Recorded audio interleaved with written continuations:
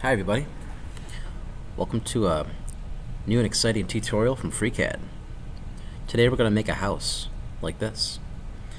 The house is going to have a roof, it's going to have a door,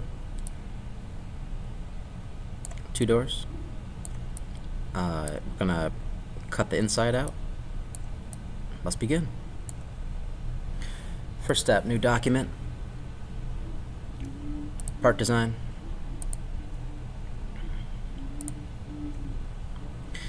And new sketch.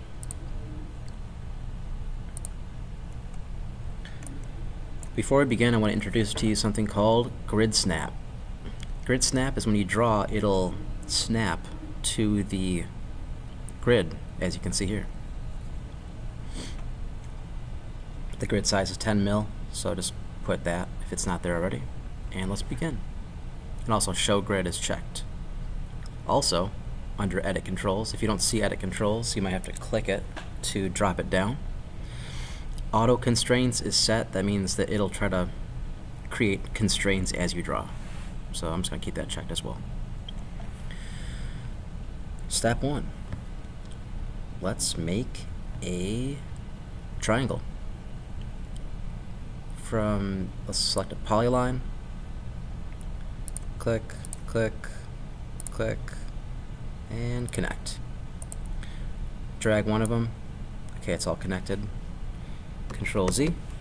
That's a little trick just to see if everything is connected. Sometimes you miss a point, and when you drag it, it's not connected. There's a segment that's kind of broken. And to fix that, let me show you what that looks like if you do that. If you made a triangle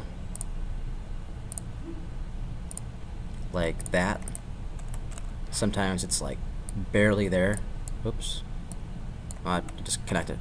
But if that's like that, you have to just drag a box so both points are selected and they turn green, and then select not the point for drawing but the coincident point, which connects the 2 points together. That will help fix any broken connections. And see, this is an auto constraint. It's trying to like create that for you. I'm just going to click it and press delete. I don't need it right now. Alright, next step is we're going to make this line 150. So click that line, diagonal arrow on the constraint, the thick red tools, 150, enter. And now we're going to make this angle 45. So click this one and then that one. And this button here, it's the fix the angle constraint. Click that, type 45, enter, and same with this. Click this, same thing, 45, enter. So now you have a constrained triangle, 45 degrees on both corners and 150 millimeters wide in the base. And I started on the origin of the X and Y axis. If your triangle is not on the axis, you can just highlight one point as well as the origin point, like just draw a box around it and select the coincident, and it'll snap it to it. Great. Press close, triangle. Now let's pad it. There's two ways to pad something to make it 3D. You can press this button, pad a selected sketch, or you can do tasks, pad. Either one's fine. I'm going to select this, rotate, and I'm going to make it 150 to make it symmetrical. So 150 deep and 150 wide. Press OK. Next, let's make the house part. So click on this bottom part of the triangle and select sketch, new sketch. This will create a sketch on this plane. It kind of rotates so that you can see it. Let's zoom in, and rectangle. Hover over the origin, drag it as much as, it doesn't have to be perfect, just try your best. Right click to deselect the tool, and let's make this 150. Click here, diagonal, 150, and just make sure this is 150, click that line, and it's 150. You can also drag these down if they're in the way. You can drag this over. Alright, when it shows green, that means it's fully constrained. That means there's no broken parts. If you see any parts here where under the solver messages, if it's hidden, you might have to click on the title to drop it down. If there's a blue link here, click the link. It'll highlight anything that's problematic in green, select that part, and delete it. That's how you get rid of unnecessary constraints that will possibly break your model. Great, press close. Let's rotate it down. Now let's pad it. Pad. And then under the length, 150. Enter. What enter does is it just confirms it. Next, scroll wheel to zoom out, left mouse button to rotate. If your model is just somewhere else that it shouldn't be, like over here, you can just right click anywhere and fit all. That'll center it so that when you rotate it, it'll have a clean rotation. Next, let's make the walls. Click the bottom of the rectangle, new sketch, rectangle, zoom in a little bit, and click, see that first, I'm going to start right here. So we're going to make the walls 10 millimeters thick. Click there, and then right there. If it doesn't snap to the right one, just drag the point over so it snaps. So now I have the walls all set.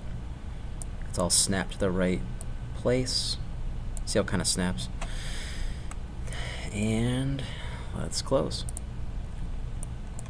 To finish off the walls, so select the sketch if it's not already selected.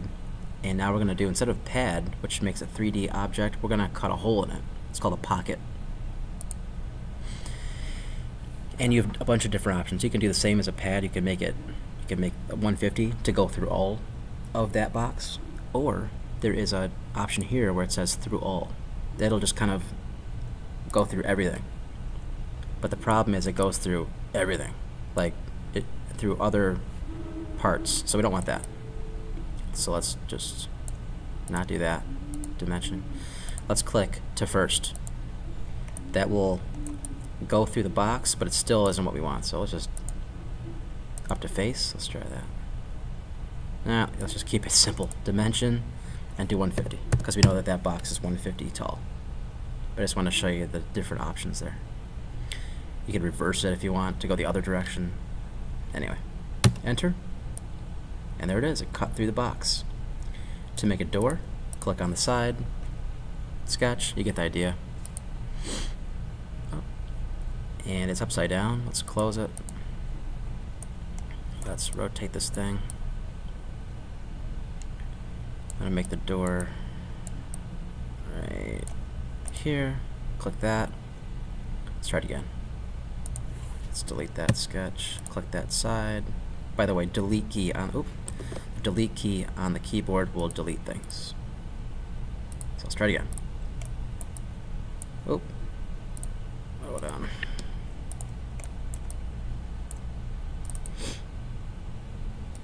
All right. Sometimes when you undo things, it messes up. All right. Click the side, sketch. So what happened to me was it was kind of rotated too much one direction, so it flipped it all. And I just had to re-rotate it and try it again. Alright, rectangle. If you want to be perfect, you can even count the boxes, but you can always move it. So I'm just going to start here. There. Right click to deselect. Alright, looks pretty good. I'm going to count 1, 2, 3, 4, 5. 1, 2, 3, 4, 5, 6. It doesn't have to be perfect. There's an odd number of boxes, I think. 5 and 5. Okay, so 5 on each side. Again, this is, you can put the door however you want, however big you want it. Notice that when I grab the points, it snaps to the grid. The lines do not. Oh, I guess they do. Anyway, there's a big old door. Press close. Let's pad it again. I'm sorry, pocket. So make sure that that sketch is selected. I'm just going to hide this because it's in my way. And pocket. Now this one, I'm going to do 10 because the walls are 10. Enter. And there, oh, it didn't cut through all of it. Let's go back to the sketch. Let's hide the pocket. Double click the sketch. See what's going on. It's gonna make sure it's snapped. Try it again. Pocket, spacebar.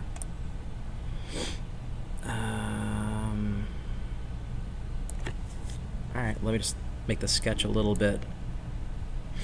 Double click the sketch. Let's just drag it down a little bit to here. Close. There we go. Not quite sure why that did that, but that's how you fix it. Alright, now the doorway's done, and it's getting kind of crazy right now. So see how it kind of hides everything? Because it's making everything within this this group.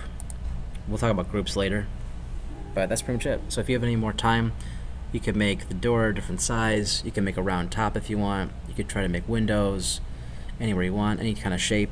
You can make a ground, trees, whatever you want. So try that. And that's how you make a simple house in Freecad.